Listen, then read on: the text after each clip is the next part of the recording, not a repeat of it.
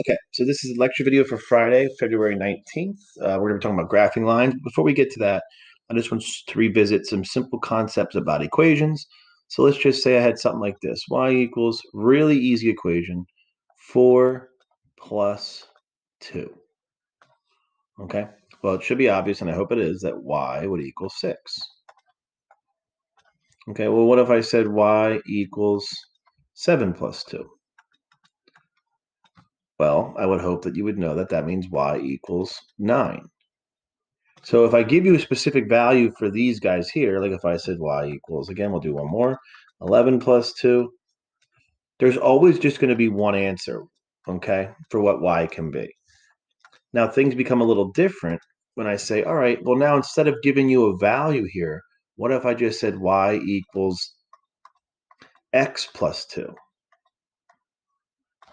Well, you can't tell me what y is until I tell you what x is. If I said x is 4, you would tell me y is 6. If x is 7, then y is 9. If x is 11, then y is 13. But you cannot tell me what y's value is unless you know what x's value is.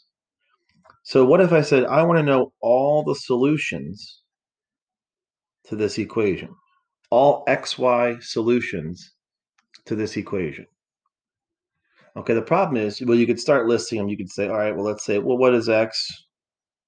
Let's just start listing a bunch of values for x and y. So I'll say, all right, well, if x is 0, that means y is 2. If x is 1, that means y is 3. X is 2, that means y is 4. And you keep going. But we're missing an infinite number of values here. We're missing all the decimals. We're missing all the negative numbers. So it's impossible to list all the xy combinations, of this equation. So the only way, besides this equation, that you can represent every solution to this thing is by using a graph. So we're going to use a graph that looks like this. You've probably all seen it, hopefully, at some point. Looks like that. It has a couple key components to it. It has this vertical line here, which we call the y-axis. It has this horizontal component here we call the x-axis. Where they cross is this middle point. This is called the origin.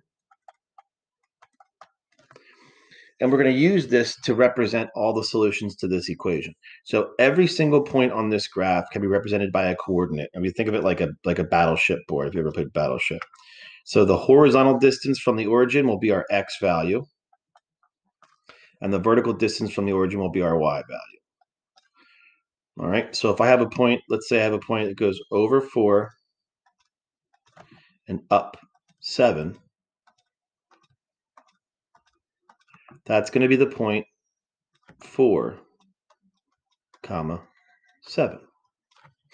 Okay, that represents a coordinate that's 4 points to the right of the origin, 7 points above. If it's something to the left, that would just be a negative x value. So if I have something that's 3 points to the left and 3 points down, that would be the point -3, -3. Okay, so I can start listing. I'm going to list this combination of x's and y's. Let me use red here. So I know that the point 0, 2 is a solution to this equation. So I'm going to go over 0, so stay where I am, up 2. That's a point right there. I know the point 1, 3 satisfies this equation. So over 1, up 3. I get a point right there. Over 2, up 4. I get a point right there. And if you keep graphing these points, you'll see that it's going to end up making, this is going to go below this. This is a little too high. Let's erase that. It's going to end up making a line. So I can connect these points. Let me connect them with a red line. So this line has an infinite number of points on it, right? There's no breaks in it. So every single point on the line is represented, and we use these arrows to say it goes forever in both directions. So this line represents every single point that satisfies this equation. So unless you want to use the equation, the only other way to show this relationship between x and y is by using the line. Okay, so we're going to talk today about how to translate these equations into lines. All right, we're going to start off with a very simple process. So there's two ways we're going to talk about doing it. The first one's going to be graphing lines by plotting intercepts. But before we do that, I just want to talk about what is an intercept. Okay, let me switch back to blue. An intercept is going to be where this line, so let me just, I'll get rid of this line here actually. Let me backpedal a little bit. Get rid of that. Let me erase these guys. Let's have a clean graph. So let me just draw a new line here. I'll just draw it like this. Boom, like that. That's my line. Doesn't matter what the equation is, that's just my line. So the intercepts are where it crosses the axes respectively. So this is where it crosses the x-axis is the x-intercept.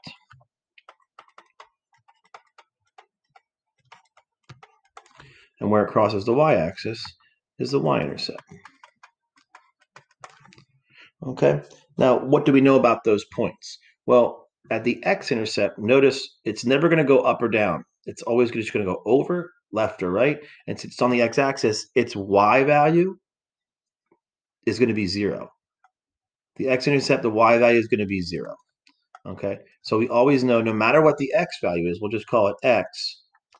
The y value here is always going to be 0. Okay, and then the reverse with the y. No matter what the y value is on the y-intercept, notice it's above the origin, so the x value is going to be 0. It doesn't go over left or right. So we're going to use that property to find intercepts of an equation and graph it. So let me type this out, make it a little easier. So we have here, I'll do it in, we'll say 20 font. All right, step 1, we're going to let x equal 0, then solve for y. If it's not clear, I'll show you in just a second what that means. So we're going to take our equation, replace x with 0, and then solve for the remaining variable, which is y. After we do that, we're going to do the opposite. Let y equal 0, then solve for x. This will give us 2 coordinates, namely the intercepts. Last step, very straightforward, is just connect the 2 points. That's all you have to do. It's a fairly straightforward process, okay? Actually, let me slide this down. I want to add something. So before you copy all that, I'm going to change this. Let's see here. I'm going to use this. This will make this 2, make this 3, make this 4. I'm going to use this technique when the equation is written in standard form. Standard or general form, it's sometimes called. What does that look like? That's like this. AX plus BY equals C. So when our line is written in something times X plus something times Y equals something, then I will graph it using intercepts. If it's not written in that form, if it's written in this form, which is slope-intercept form, we're going to use a different technique. Okay? But once we establish it's in this form, we're going to use this technique, and it's very, very easy. So I'm just going to change this equation because this is not in standard form. So what I'm going to do is I'm going to say, all right, I'm just going to change this entire equation altogether. Let's just do this. I'll say, all right, we have 4x plus 3y equals 24. That's my equation, okay? Scratch that one out because I don't want to, we're not going to graph that using intercepts. We're going to use a different method for that guy. So I'm just going to change the equation. No harm, no foul. So now it's in standard form. So the first thing I want to do is let x be 0 and solve for y. So let me do it in a different color. So I'm going to say, all right, let x be 0. I'll write this out. Eventually, we'll make this much quicker, but I'm just going to write out every single step. Let x be 0. So I'm going to rewrite my equation when x is 0. So I have 4 times 0 plus 3y equals 24. So I have 4 times 0. That's just going to go away. So this whole thing just becomes 3y equals 24. So when I solve for y, I'm going to divide both sides by 3, and I'll get y equals 8. So that means when x is 0, y is 8. Or, in other words, the coordinate 0, 8 is on my graph. Okay? That is going to be, since I let x be 0, this is the y-intercept. This is the y-intercept.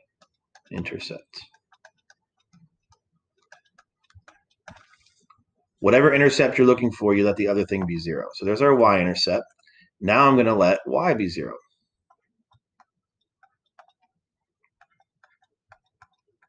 And I'm going to solve for x. So I have 4x plus 3 times 0 equals 24. This just goes away. So I'm left with 4x equals 24. Solving for x, divide both sides by 4, I get x equals 6. Which means when y is 0, x is 6. So this translates to the point 6, 0. And this is going to be, believe it or not, the x-intercept.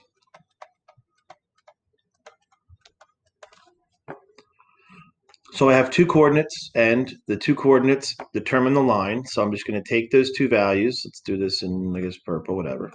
Plot these two coordinates. Over 0, up 8. Starting from the origin. Over 0, up 8. 1, 2, 3, 4, 5, 6, 7, 8 right there. 6, 0. I'm going to go over 6. 1, 2, 3, 4, 5, 6. Okay, that's it. Connect those 2 points. So let's get purple. Take this guy and down to here.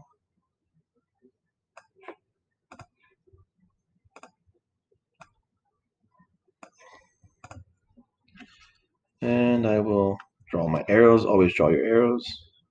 And that's it. That line represents all the values, all the xy values that satisfy this equation. So you can fill in this box if you want. It doesn't really matter. The x-intercept is 6, 0. Y-intercept is 0, 8. All right, that's as straightforward as it gets. It's not going to change. Pretty easy stuff. Only thing that might change is you might get decimals or negatives, but it doesn't really affect the process at all. All right, this one again is really ugly. So I don't understand why he chooses to write these ugly examples here. So I'm going to change this one again. So let's just do this. Let's say, let's think of a really good question. So I'll say, all right. Well, I'm going to copy one from the homework page because I want to make sure it's actually worth doing. Well, I'll just make one up that's not perfectly pretty, but I want to just show you the process doesn't change. So we'll cross this guy out. Instead, we're going to do 3x. Don't mind the sound of my washing machine in the background if you can hear it. 3x minus 9y equals 21.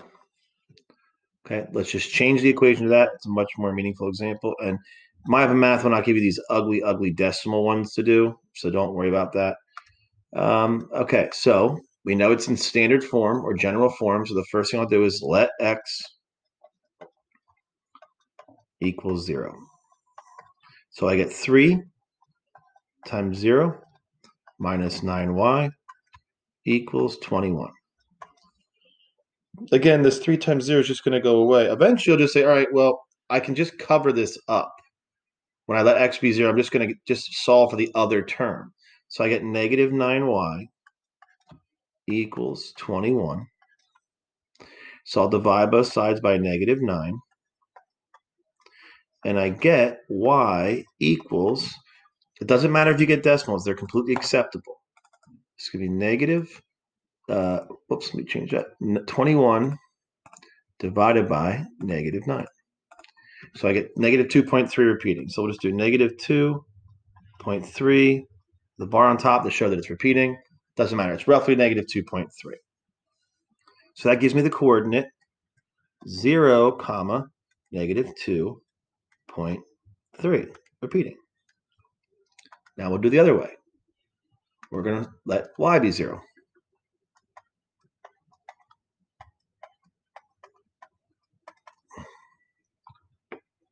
So I'm left with 3x minus 9 times 0 equals 21. Again, this goes away. So we have 3x equals 21.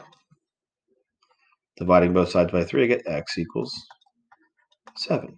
So when y is 0, I get x equals 7. So I get the coordinate 7, comma, 0. Now we're just going to graph those and connect them. So 7, comma, 0. I'm going to go over 7. 1, 2, 3, 4, 5, 6, 7. If you get confused as to which one means which, remember you have to go over the ladder and then up or down the ladder. So this is always left and right. This is up and down. So I have this 0.70 and then the 0.0, negative 2.3 repeating. Here's 0. So I'm going to go down negative 1, 2, and about a third. Negative 2.3 repeating. You can just eyeball it just like that. That's about negative 2.3 repeating. And we're going to take our line and connect them. Like that. And like that. And then just draw arrows. And that is the line of this equation. Every point on that line is going to satisfy that equation. You can pick a point that you know falls on this line and plug the values in for x and y, and it will make this work. Okay? Pretty straightforward stuff. The process is not going to change. All right? Now, let's take a break and talk about vertical and horizontal lines, the difference between those and what those look like. So this just says plot the points 3, 1, 3, negative 2, and 3, 5. So I'm just going to real quickly plot those 3 points. 3, comma 1, that means over 3. 1, 2, 3. Up, whoops, sorry about that. 3, comma 1. Nope, I want to erase that first. 3, comma 1 means over 3. Up 1. There's 3, comma 1. 3, comma negative 2 is over 3. Down 2. That's right there.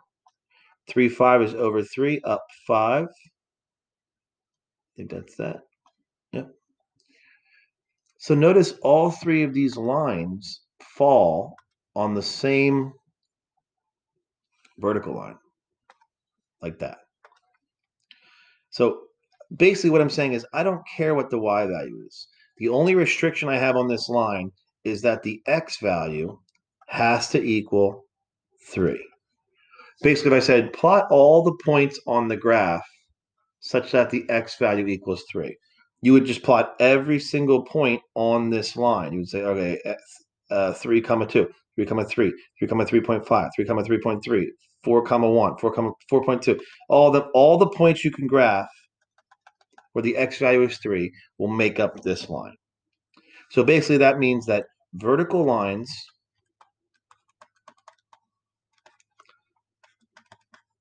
have the form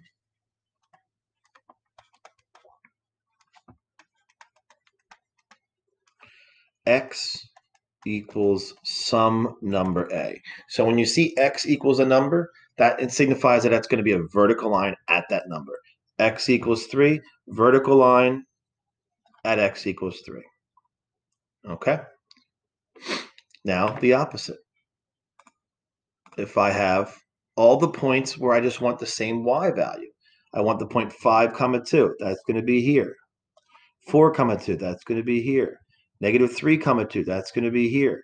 If I plot all of the points that have the same y coordinate, I'm going to end up with this line, a horizontal line, because the only restriction I have on this is that the y value has to equal 2. X can be anything, but y has to be 2. So if I list all the coordinates where the y value is 2, I'm going to get that line. So what does this mean? Well, this means horizontal lines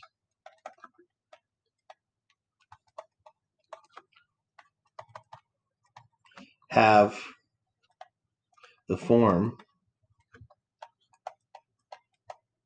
y equals b, where b is just going to be some number. So if you see y equals 7, it's going to be all the dots or coordinates that have a y value of 7, horizontal line at 7. All right. So what we can remember is I learned this in high school. It's pretty stupid, but it does help. If you remember the word vux hoy. Lux hoy. This says vertical lines have a slope that is undefined. We won't talk about that right now. And they have an equation of x equals. Horizontal lines have a slope of 0, and they have an equation of y equals. So just know horizontal and y go together, vertical and x go together. We'll talk more about the slopes when I see you on Monday. All right, here's just another example. All right, it says, change this. Graph the lines y equals -2. Y is going to signify a horizontal line, or you can just start saying, all right, plot all the points where y is -2. So you're going to get a horizontal line at -2, just like that. Okay. Graph the line x equals -4. You're going to plot all the points where x is -4. You're going to get a vertical line at -4. Pretty straightforward stuff. Okay. But the last thing we'll talk about before we go is what happens if the equation's not written in standard or general form? What if it's written in slope-intercept form, the most popular of all the forms? This y equals mx plus b. This is called slope-intercept form, equation of a line. Sorry. The coefficient of x, which is called m, is the slope. I don't know why we use m for slope. I have no idea. And the point 0, comma b is the y-intercept. They straight up give you the y-intercept. Okay, so you don't have to plug in anything to get that. It's in the equation. So the slope and y-intercept are easily identified because the given line is in slope-intercept form. So it's really straightforward. So here's two examples: to identify the slope and the y-intercept of the equation of the line. So looking at this guy here, the slope, we're going to call m. I don't know why, but m means slope, is the coefficient or the number in front of the x. So my slope here is going to be -3 over 4. All right, that's it. It's just the coefficient of the x. My y-intercept is going to be 0, comma, and it's the thing we're being added or subtracted from x. This is going to be 0, comma, -5. So that's all I need to graph this line. Okay, but before we do that, I want to just revisit something we learned about slope. Slope, in this particular case, is -3 over 4.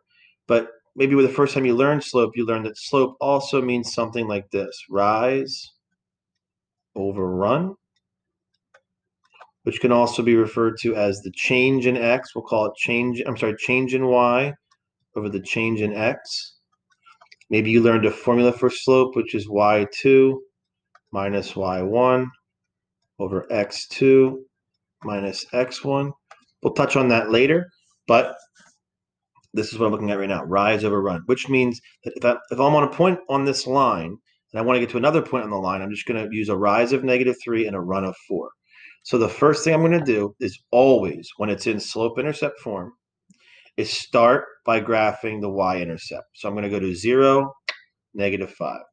0, -5. 1, 2, 3, 4, 5, right there. There's my y-intercept. And then from that point, okay, from this exact point, I'm going to use my slope to find a second point. So my slope is -3 over 4. So from here, I'm going to rise -3 or go down 3. 1, 2, 3. And my run is 4. So I'm going to go over 4. 1, 2, 3, 4. There's my second point. And I can just connect those with a line. So let's go like that. Try to make this as good as possible.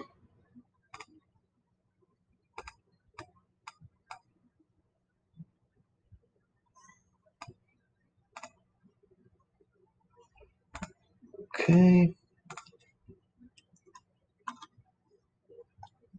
All right. So some people often ask, all right, well, I can write the slope like this, but can I also write the slope like this? M equals 3 over -4. Yeah, -3 over 4 and 3 over -4 are the same thing. You're going to get -0.75 no matter which one you do. So these two things are the exact same. But what if I use this slope to graph the line?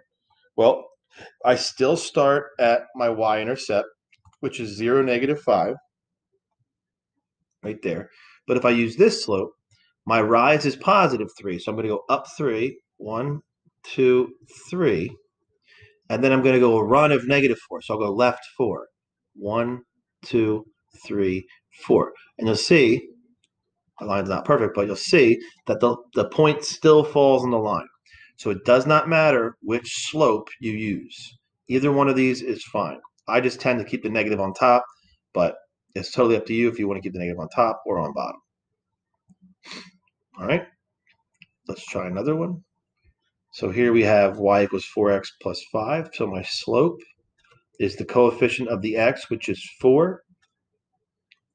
All right, this might seem weird, but if there's no denominator, we can just add. This is going to be 4 over 1, which is the same as 4. Doesn't change anything. And my y-intercept is going to be 0, 5. So now I can start at my y-intercept, 0, 5. Over 0, up 1, 2, 3, 4, 5. From there, I'm going to go, my rise is 4, run is 1. 1, 2, 3, 4 rise, run is 1, right there. Connect those 2 points.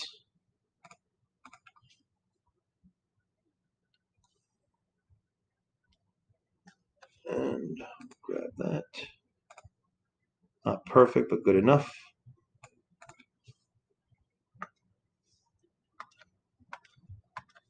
And we have arrows on the ends.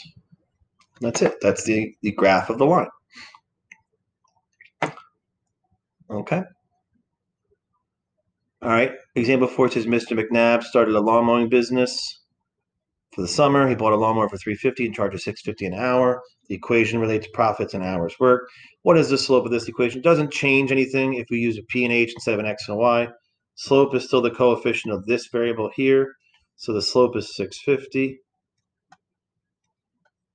And my p-intercept, instead of my y-intercept, because we're in p and h, is 0, -350. I have a boring example there. All right. Okay, so that kind of wraps up this section. I don't think you should waste your time on these. Most of these are pretty ugly. I don't know why they chose such horrible examples.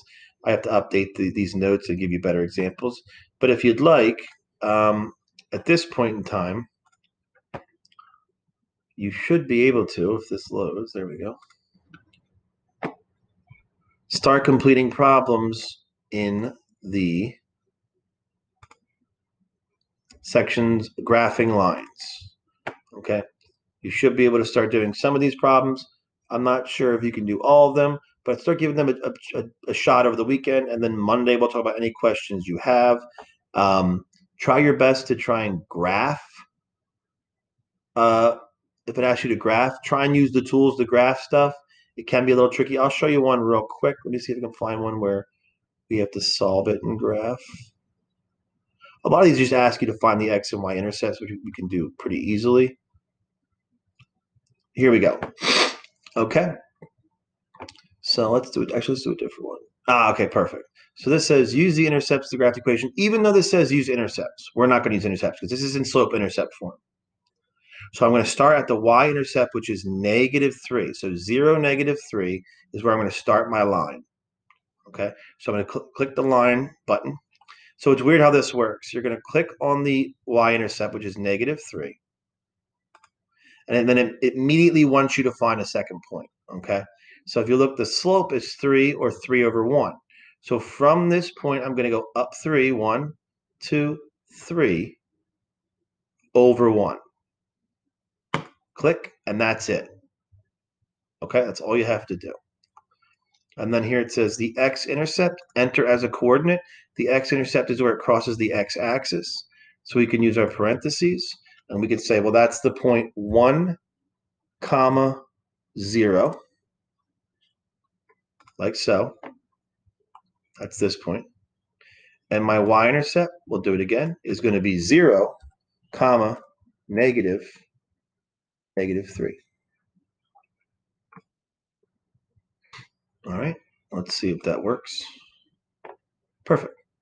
Okay, but maybe practice this because this can be a little tricky, especially when the questions get a little bit more difficult. But besides that, you can email me any questions you have over the weekend, and we will talk more on Monday when I see you then.